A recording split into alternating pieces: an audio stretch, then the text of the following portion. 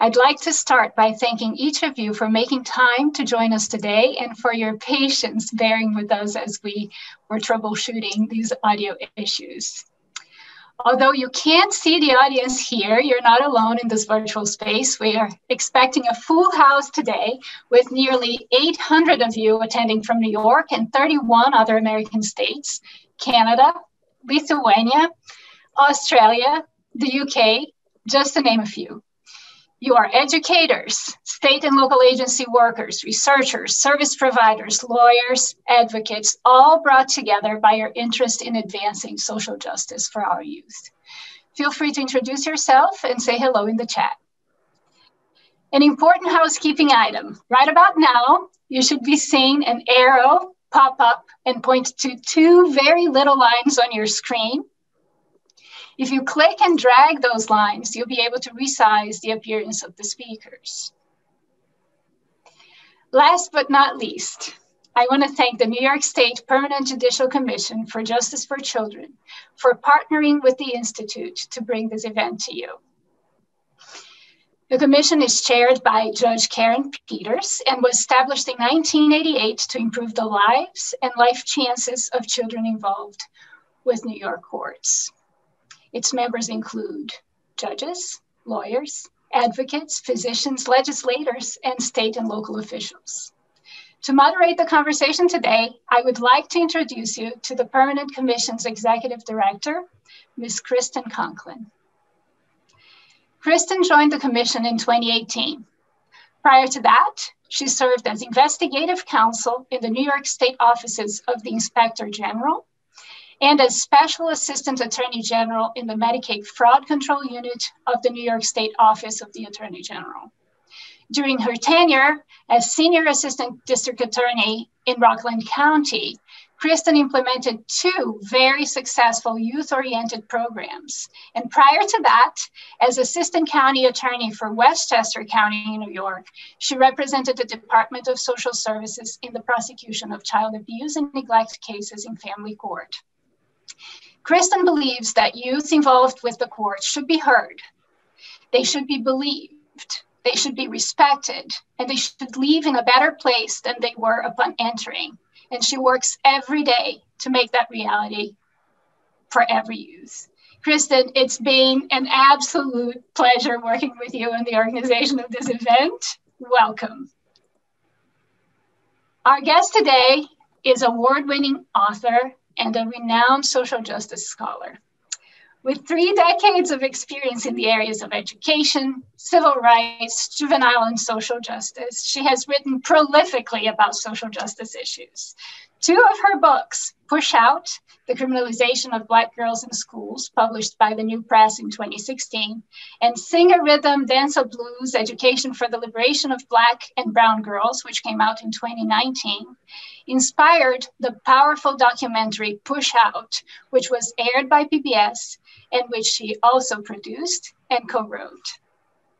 Her star power cannot be understated. Her 2018 TED Talk on how to stop the criminalization of Black girls in schools has received more than 1.7 million views and has been translated into 18 languages. Her work has been profiled by MSNBC, C-SPAN 2, The Washington Post, The New York Times, NPR, and PBS, among other national and local print, radio, and television media. Somehow, amidst all of that, in early 2020, she became the inaugural executive director of Grant Makers for Girls of Color, a philanthropic collaborative that supports a world in which all girls and young women of color are healthy, safe, thriving, and fully empowered to dream and shape their desired reality on their terms, while dismantling structural barriers created by racism, sexism, ageism, and other forms of oppression that prevent their full participation in our country's future. She is also the founder of the National Black Women's Justice Institute. She has taught at St. Mary's College of California, at the University of San Francisco, and at California State University in Sacramento. She is a 2012 Soros Justice Fellow, the former Vice President for Economic Programs, Advocacy, and Research at the NAACP, and the former director of research for the Thelton E. Henderson Center for Social Justice at the UC Berkeley Law School.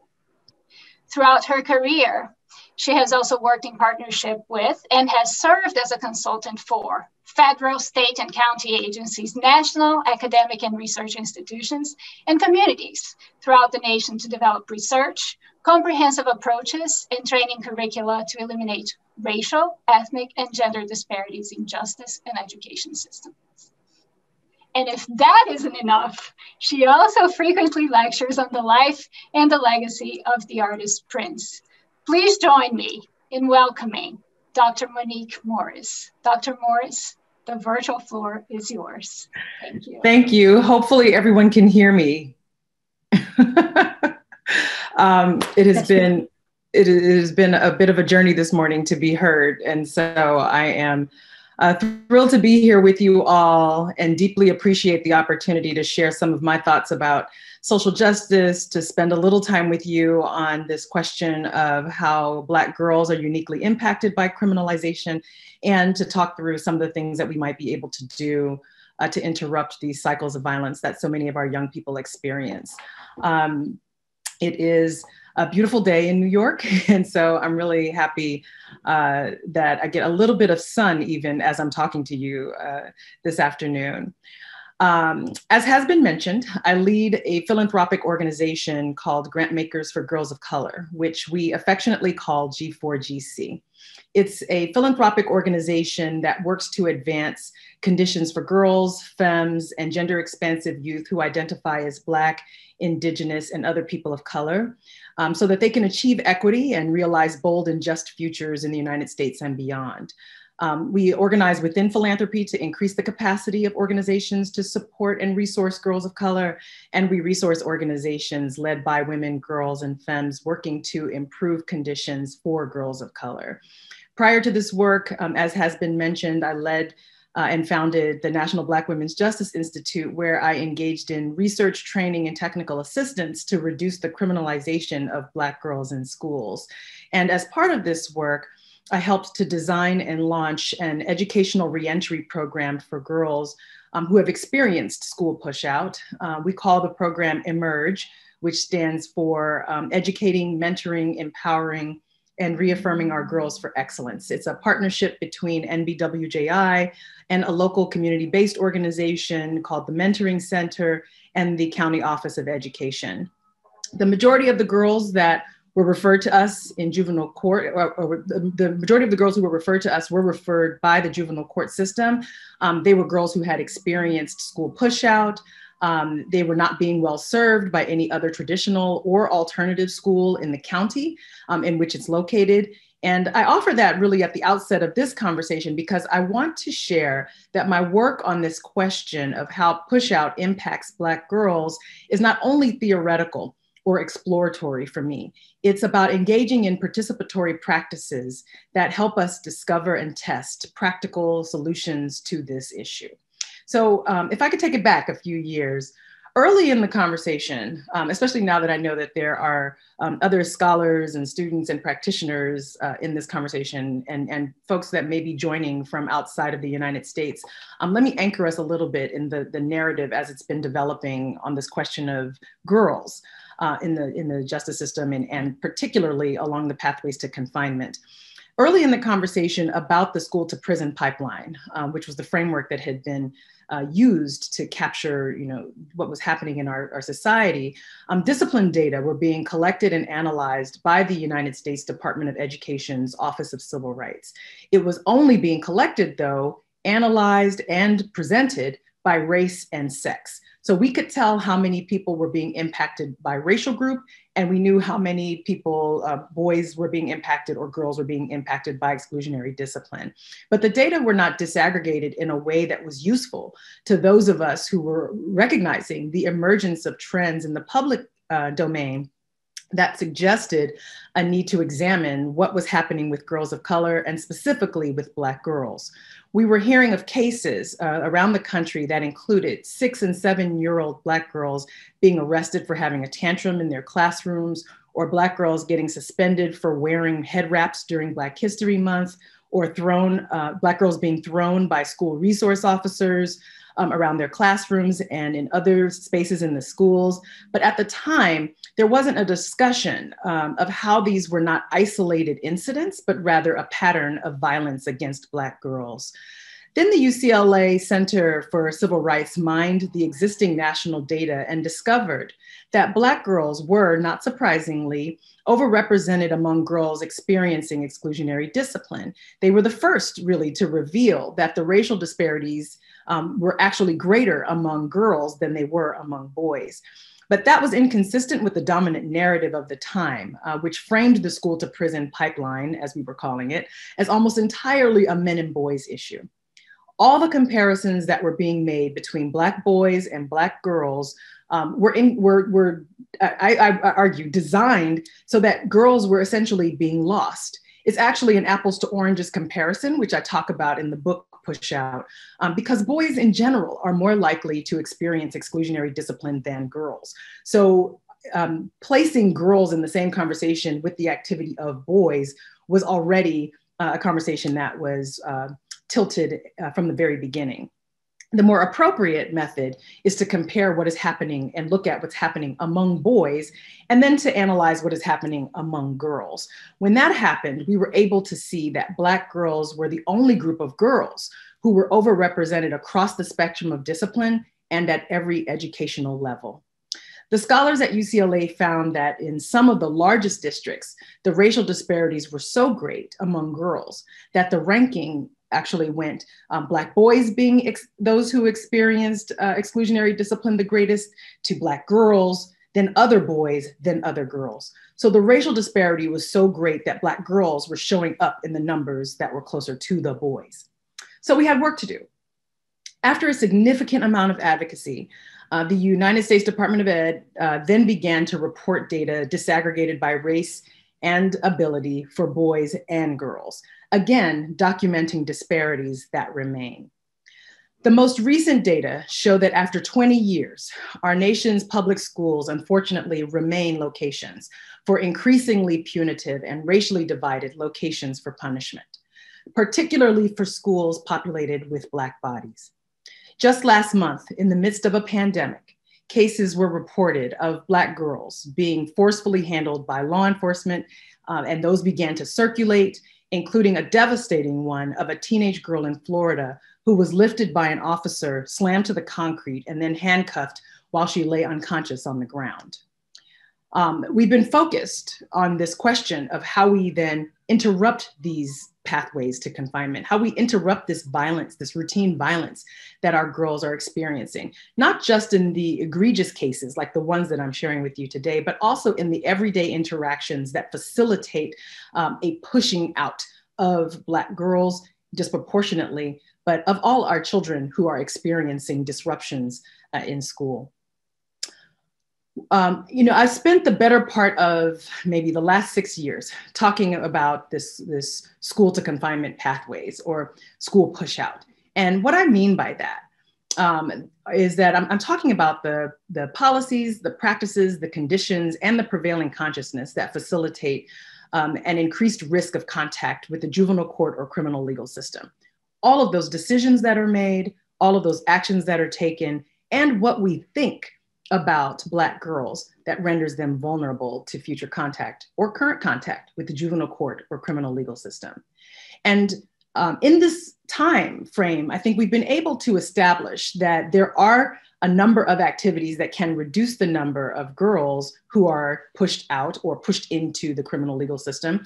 But while an increasing number of schools are developing alternative practices designed to divert students from exclusionary discipline, and in-school suspensions is counted among those exclusionary disciplinary practices, although sometimes people frame them as the alternative, but they're still missing school instruction time and it's still a disciplinary action.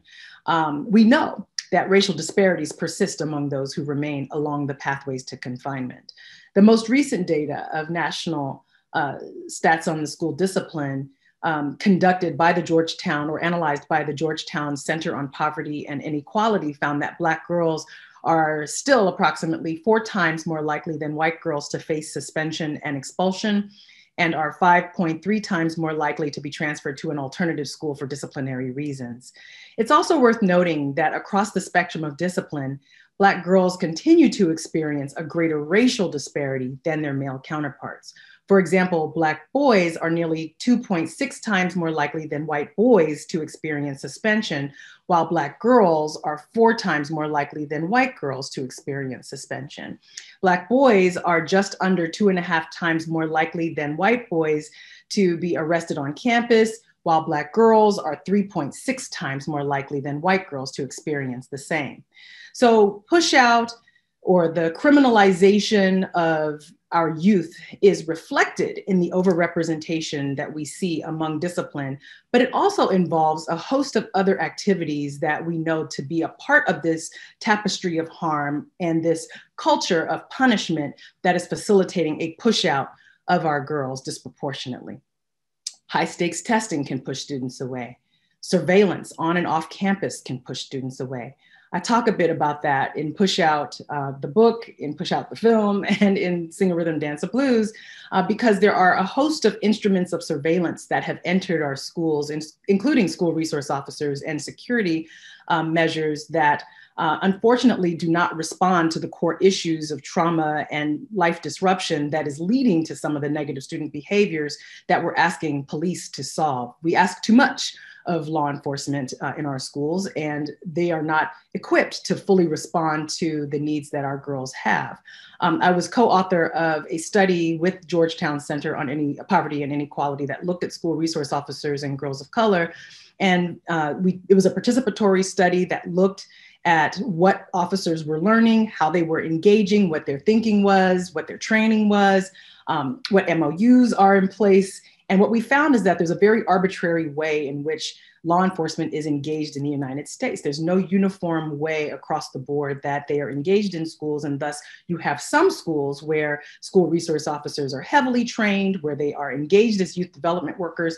And then you have other school locations where you have state troopers who are coming in, who don't know the children, who don't care to know the children, unfortunately, and who are leading with their badge and not with this notion of them being a youth development worker. At the end of the study, both law enforcement officers and girls of color agreed that it was the officers who had the youth development experience and expertise that were the most effective at building relationships with young people to facilitate safety, not those officers who were leading with their badge and with punishment, which means that you don't need a badge and with punishment to facilitate safety. You need to be a good youth development worker. These are the kinds of things that we've been exploring over time, the types of issues that are difficult sometimes for our society to embrace because we've become so connected to, in our narratives, this notion that law enforcement equals safety. But we do have to engage in a deeper interrogation that involves having conversations with our young people about what they actually need to feel safe.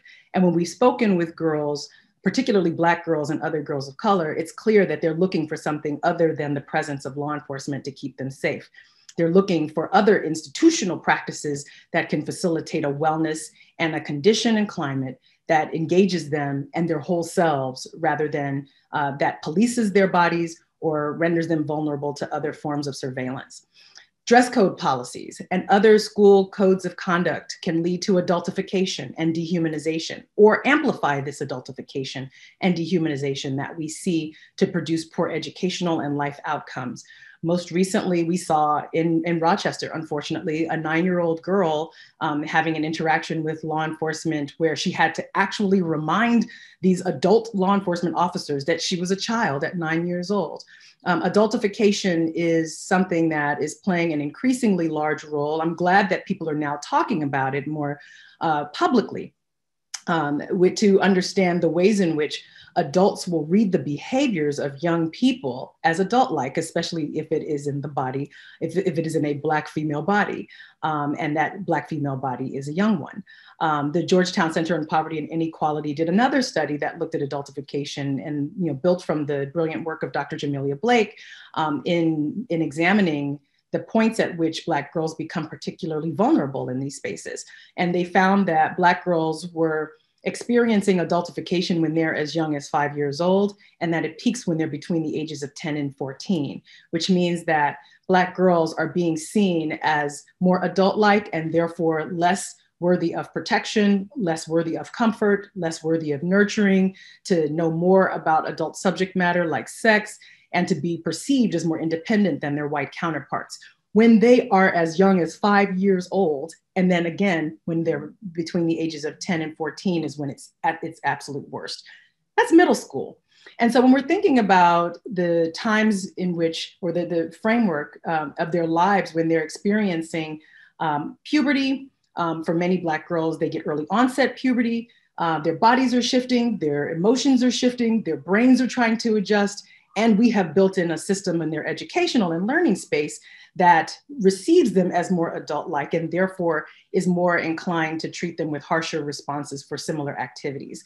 Study after study have shown that Black girls are responded to when they engage in similarly situated types of behaviors with their white counterparts in more punitive and harsh ways.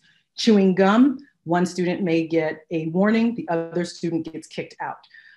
Having a phone on in class, one student may get a warning, the other one will get removed from the school or sent to the dean or the principal's office. Having a fight on campus, unfortunately, we've heard narrative after narrative of Black girls recognizing that the adults will talk to and engage a student who is not Black in trying to understand what has happened with the Black student. It is about calling in law enforcement and engaging in acts of force that can facilitate harm in other ways. So there's this differential treatment that Black girls are recognizing, that increasingly the public is recognizing, and that the data are reflecting that show that this adultification is not just something that lives in our minds that may inform how we are, engaging Black girls in our own perceived consciousness or in our own imagination, but rather it does actually impact how we then make decisions about their futures and how we engage them even in the agency that they have in articulating what a just and liberated future looks like for them. Much of this that I have talked about is also rooted in some of the historical stereotypes and tropes that still inform the consciousness in the United States about Black girlhood. I'm thrilled to see so many universities now really thinking about what Black girlhood studies might mean, but we know that the understanding of Black women and girls as somehow sassy and disruptive, or the tropes that surround Black femininity that read her as hypersexual or that read her as combative certainly are playing out in our learning spaces and facilitating harm in those learning spaces. They certainly play out in correctional facilities and institutions that are engaged with our girls.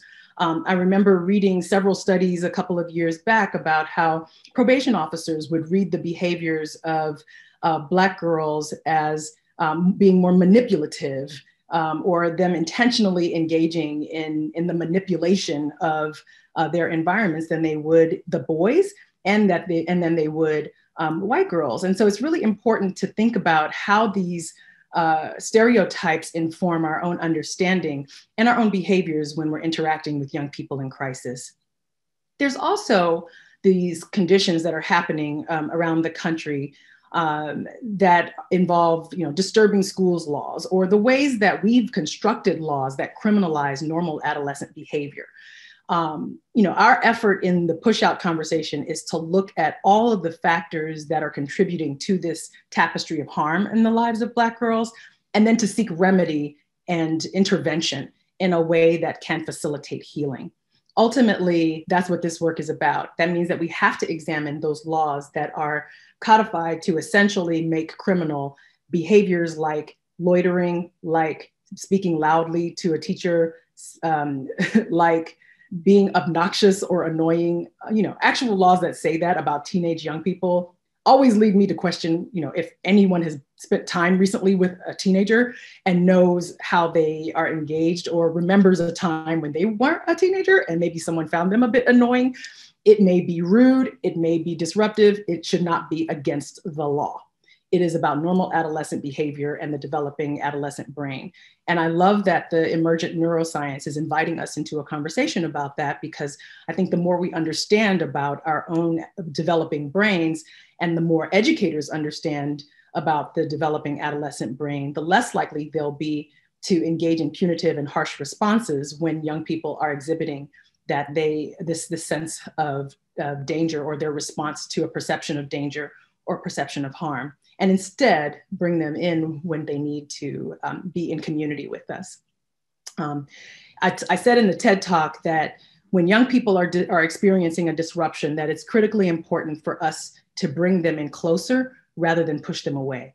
And so, what I mean by that is when young people are experiencing a disruption in their lives, those are the children that are most unsafe. We tend to structure our policies and practices as if that child must be removed from the community in order for the community to be safe.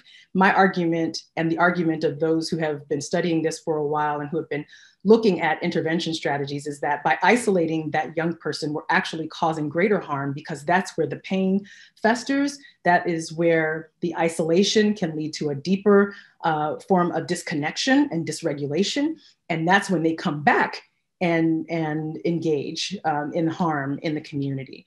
There are multiple, sort of ancient sayings about how children will, seek to engage those who need to be in community with them. And one of my favorites is, an African proverb that says, a child that is not feeling love from the community will light a fire to burn the village in order to feel its warmth, right? And so it's really important for us to understand that isolating children is not the solution, even if it's a temporary term for us to say, if someone needs a moment to engage in some way of thinking about their own activities and reconnection to community, it has to always be with that intention, and it has to always be about healing, and it has to always be about establishing a relationship, not just a removal from the school. That's where we have the deepest issues occurring.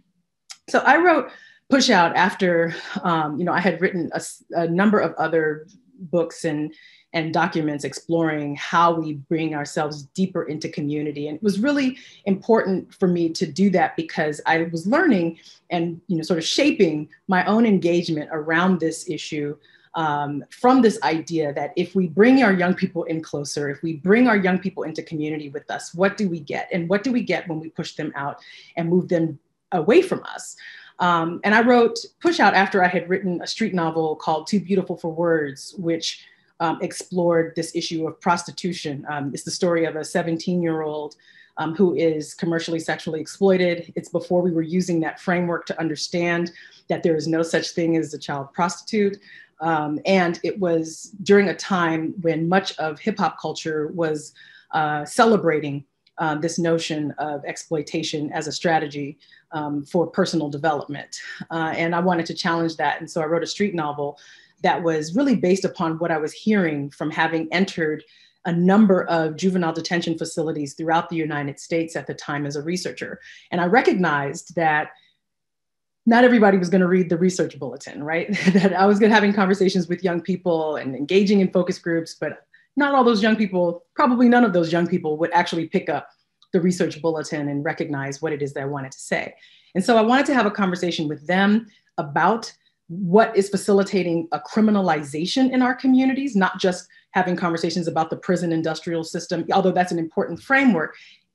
Locating the conversation in prison language really privileges the conditions of men who are disproportionately there in those spaces. I wanted to have a conversation about the grander criminalization that so many of our young people are experiencing.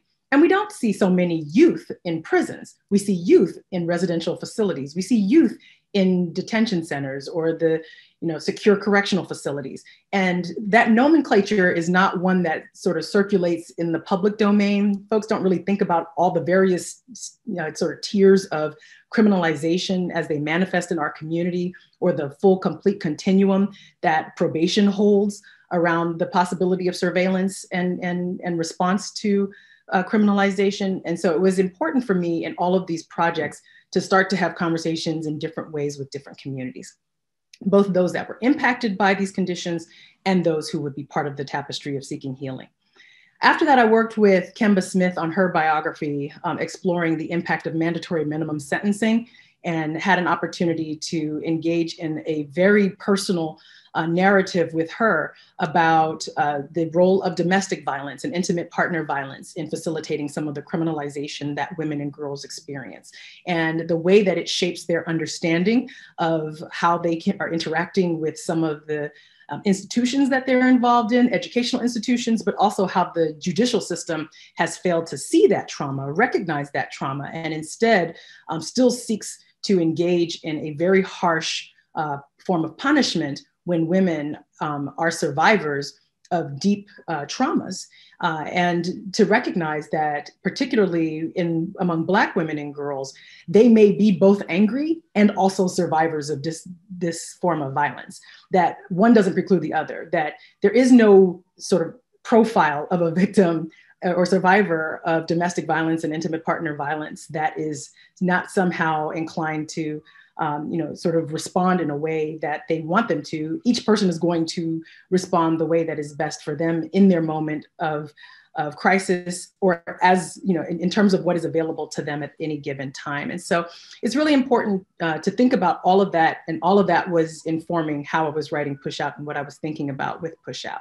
I also wrote Black Stats, African Americans by the Numbers in the 21st Century prior to writing Pushout. And so I was always clear that the data were important for our understanding, but it's really a collection. Pushout and Singer Rhythm Dance Blues are really sort of body, they're the product of a body of work that has explored this issue for so long, and really thinking about how our women and girls have been engaged in this work and also rendered invisible by some of the narratives in this work. Each of these projects complemented the empirical research that I was leading at various academic, nonprofit, and civil rights organizations.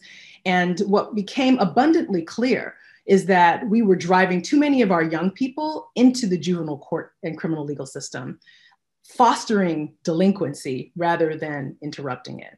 So the Pushout documentary, which was based on the last two books, Pushout and Singer Rhythm Dance Blues, Education for the Liberation of Black and Brown Girls, expanded this exploration into film. And in doing so, served as an invitation for others to join the inquiry about how schools can play a stronger role in interrupting the cycle. In Singer Rhythm Dance Blues and the film, I argue I'm just pleading with people to understand that schools need to be locations for healing so that they can be locations for learning. If there's any contribution that I make to this conversation, I want people to understand that schools need to be locations for healing in order for them to be locations for learning. It is something that I have learned as an educator. It's something that I have learned as a facilitator of programs. It is something that I have learned as a researcher. It is something that I have learned as an advocate. It is important for young people to feel that they are loved in these spaces, not that they are being surveilled. Safety is not the same as accountability, or punishment is not the same as accountability, and safety is not the same thing as law enforcement. And we have to expand our understanding of how we facilitate healing so that we can engage in the radical work of transforming young people who are survivors of deep systems of oppression and multiple forms of oppression in some cases, into those adults that we know can be thriving and whole, and thus effective members of our society. It's an invitation really for us to explore why we should pull students in closer, again, when they're in crisis rather than push them away. How we can understand the need for trauma responsive schools and avoid the creation of maladaptive classrooms or maladaptive systems. And those maladaptive systems are those which deepen harm rather than respond to the harm.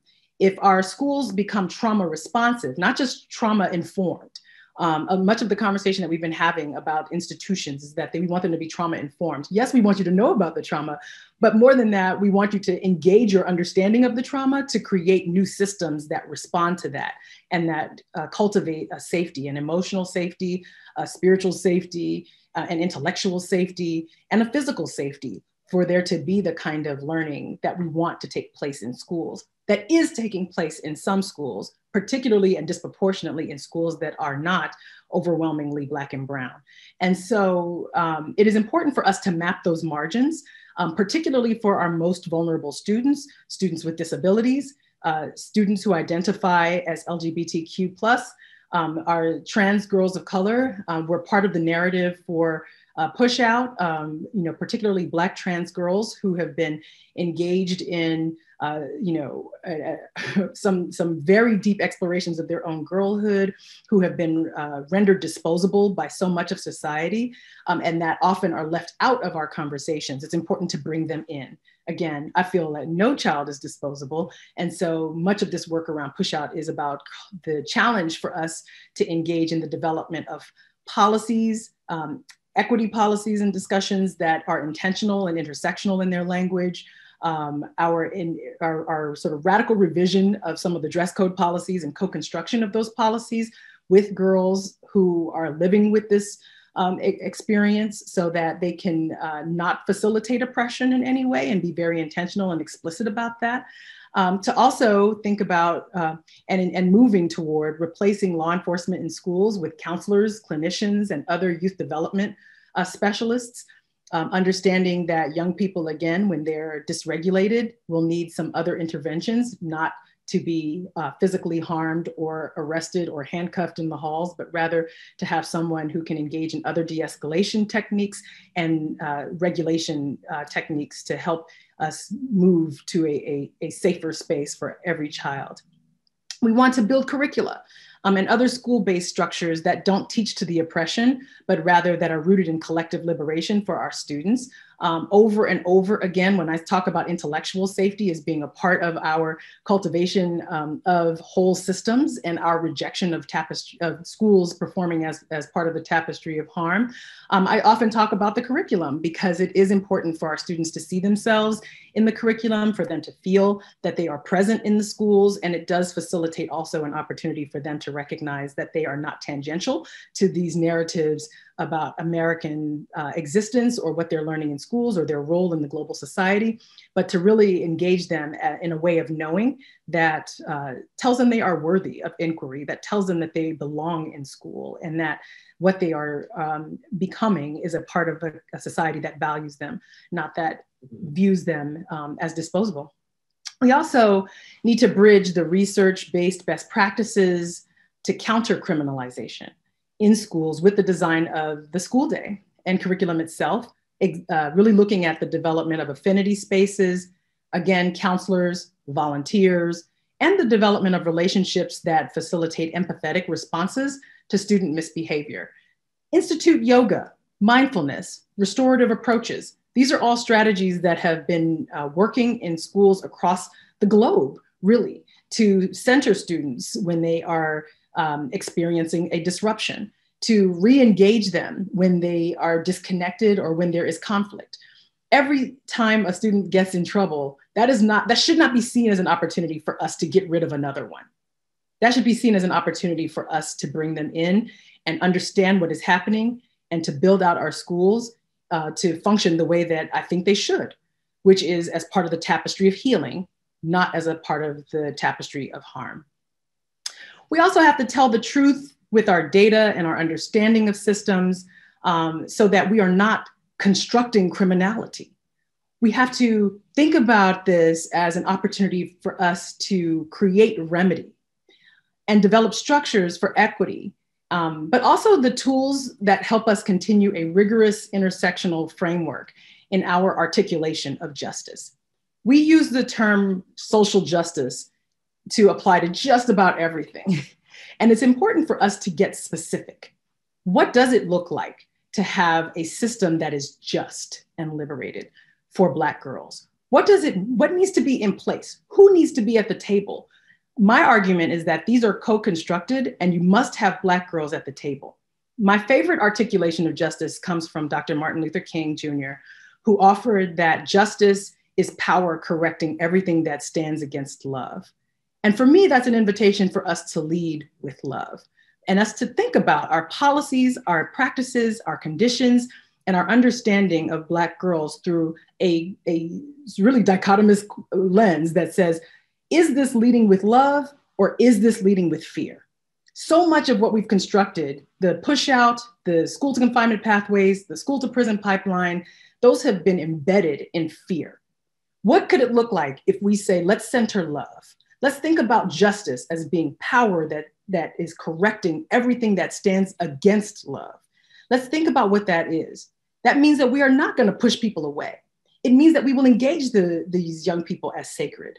We will create institutions and build relationships and try to repair conditions in communities that facilitate harm, such that these young people feel whole and connected to their place of learning and to each other and to us. This is about, us understanding that criminalization is what we produce when we lead with fear, and liberation is what we get when we ultimately lead with love. And so I'm looking at the time, and I know we want to have some time for Q&A. So I'll pause there, and I thank you so much for giving me a chance to share some of these initial thoughts with you. Thank you so much, Dr. Morris. And I'm going to let you catch your breath, but I think I can speak for most of us participating here today that we could listen to you for another few hours before we ask you to pause. As many graph that's been created, I didn't see this happening. That's we have to give a special thanks to our visual note taker, Angelique McAlpin, for her wonderful talent and ability in bringing some life to your words as you said them. And as many of you have learned through the chat, we don't have time to take live questions, but we did ask people to provide questions ahead of time that we will kind of get through as many as we can. Before we start there, I did want to ask, in viewing the documentary Pushout, there is a statement in there that what is happening with this with the Black girls and how they are being pushed out and the disparate treatment of them is in fact a crisis.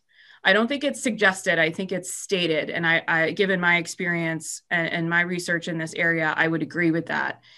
How do we get our leaders to prioritize this crisis when we are in the midst of so many? I think it's important, and thank you for that question. I think it's really important for us to understand that Black girls and other girls of color are living their lives at the intersection of multiple conditions and multiple oppressions. So while we can articulate, that this is a crisis, and we do explicitly say that in the film. I say that it's not perceived as a national crisis, but it should be perceived as a national crisis. We have to address the very obvious ways in which, cis hetero patriarchy informs our understanding of who is at risk and how we seek remedy to risk. So our own understanding of risk has to shift. One of the first papers that I wrote about this was Race, Gender, and the School to Prison Pipeline, expanding our discussion to include Black girls.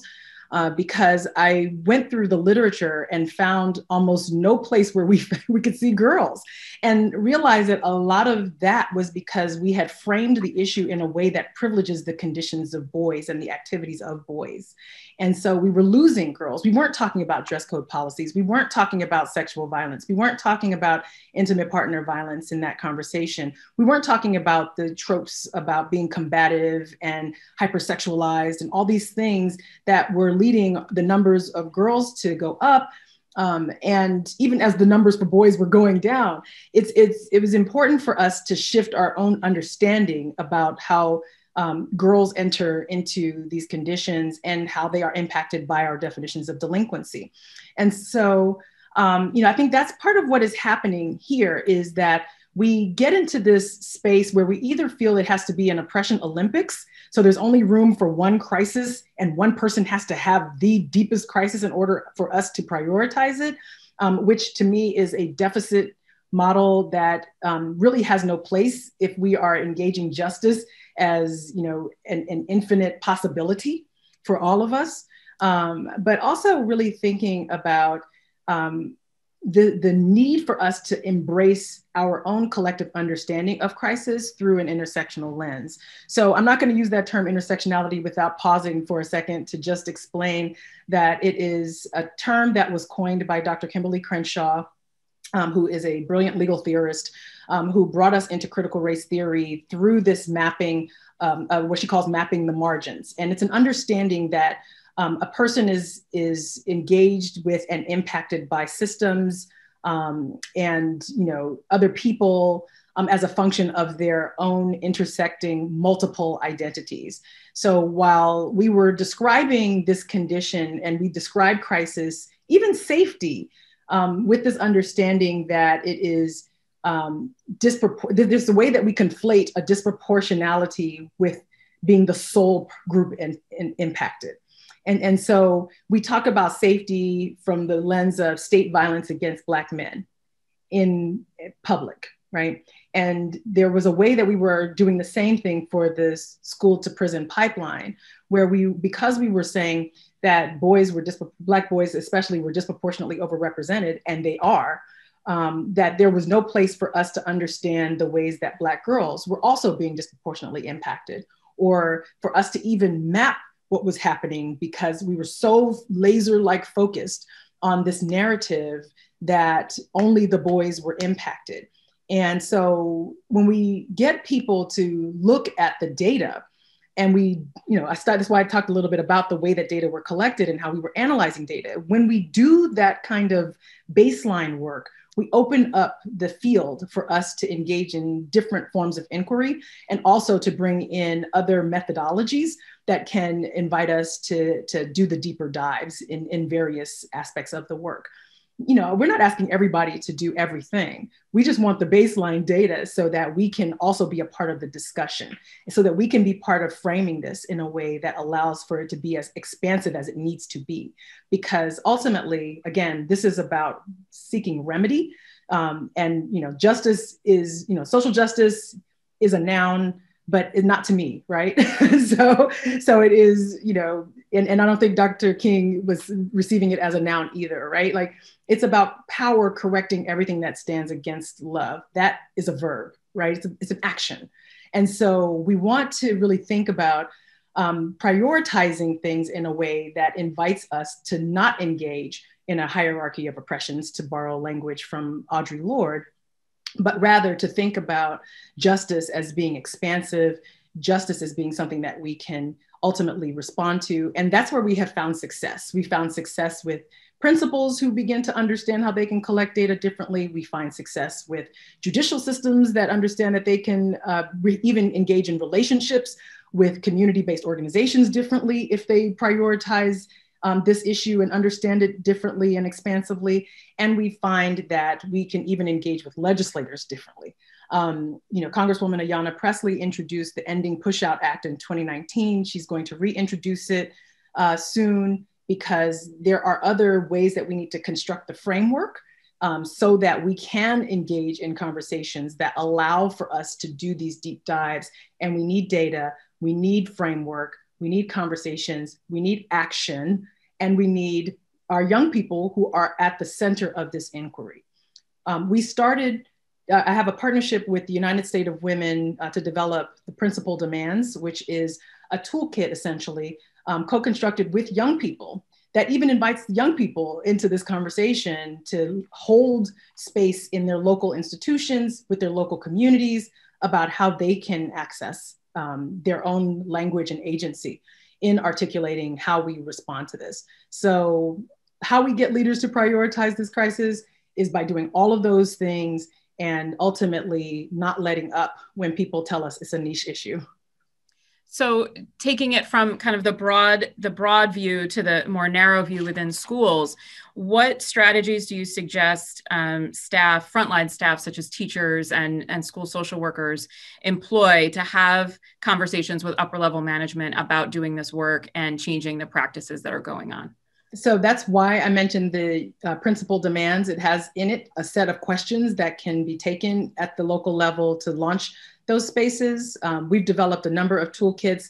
The National Women's Law Center has a toolkit called Let Her Learn that also sort of ticks through several core questions, and also establishes some legal parameters for those questions that educators, counselors, parents, community members can take to a local community and begin to explore. And I think it's important to see these as more than a campaign, but also to understand that those of us who are elevating this issue are really trying to do something different. And so look for the toolkits that we have prepared, because they definitely sort of lead you through a conversation. You can also go to the pushoutfilm.com website. In there are a series of resources, particularly for educators. There are professional development materials. There are discussion questions that they can lead in peer groups or with administrators. It's all laid out there for folks who want to just do a deeper dive. It doesn't always require that you have seen the film or that you read the books, but obviously that helps. There's a lot of also free material and material in the public domain that we've been producing that help schools respond differently and launch conversations that are critical at this point. I will say, it's also really important for educators and anyone who is really working and seeking to engage in this issue to bring girls who are impacted by this issue into the conversation. I don't believe that we should be thinking about conversations of equity or remedy or even understanding the issue without involving them in this issue. So Black girls have to be at the center of this. Black girls have to be safe enough to share their truths, and they need to be with adults that they trust and know in order for them to, I think, fully participate in articulating what it looks like for them and what they need to be in place. But all of the things that we have laid out, please don't do them without girls. Definitely noted. Thank you. I have about maybe 60 seconds. I'm going to try to get one more question in. In talking about this, can you give us examples of any locations that have made strides to eradicate the push-out practices? Yeah, we highlight one in the Pushout documentary, the Columbus City Prep School for Girls, and I talk about them in the TED Talk too, quickly. They are profiled on the pushoutfilm.com site. And I spent a lot of time talking about the Columbus City Prep School for Girls because they have an infrastructure in place that's really important. They have built out and are seeking to think through, even today, how to continue with the expansion of this work. But they have instituted several key practices at the school site that have made a tremendous impact in terms of positive student performance, but also in terms of a lowering of truancy rates, an increase and improvement in student performance, because obviously when students are in school and they are participating in learning, they perform better on the assessments. And so it is a really great example of how one school can come together with strong leadership to institute practices at the very beginning of school that involve goal setting, that involve meeting in community and establishing relationships, to assigning an adult person to be a safe person for every student on campus, which is something that needs to be in every school. We know that young people who have at least one adult on campus that they can trust can lead to a reduction in a reliance on exclusionary discipline. And so making sure that there is that infrastructure in place, instituting the restorative justice programming, the social emotional learning programming, the arts and other athletic activities is all critically important. So spend some time on the pushoutfilm.com website. There are a lot of resources there, especially for educators.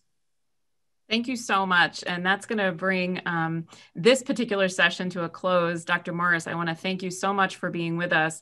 I'm going to allow you an opportunity to log out and get ready for our leadership session, which is starting right now. To everyone else, all of our participants. I'm sorry, go ahead. Can I get a copy of these beautiful images?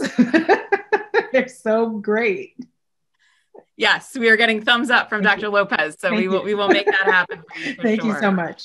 Thank you so much. And I will see you shortly in the leadership session. To all of our participants, thank you so much for being with us today. I want to remind everyone that we have provided access to the Pushout documentary.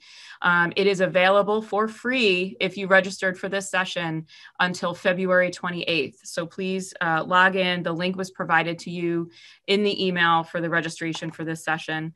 Those of you who are joining us in the leadership session, please take the opportunity to log out of this session and click the link for the leadership session, and we will see you in a moment.